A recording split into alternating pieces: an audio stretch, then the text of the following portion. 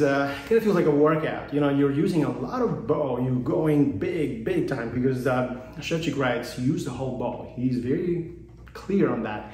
And you have to pick up the bow, of course, and land in the right spots, in the right time, the right place.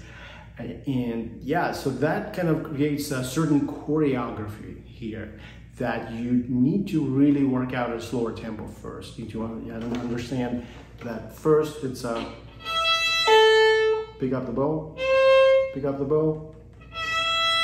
whole bow again. So you have to go back all the way to the tip where you started from. So of course I showed it slower, but when you go faster, it looks like this.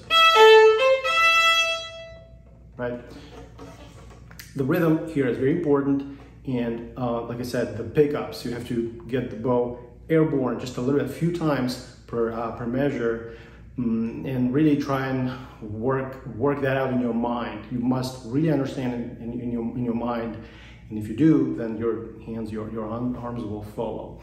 But really this is predominantly about the opening up of the right arm and making sure things are going very smoothly as you're picking up the ball and landing at the right time, right place, without creating a bouncy spring-like sound, unpleasant.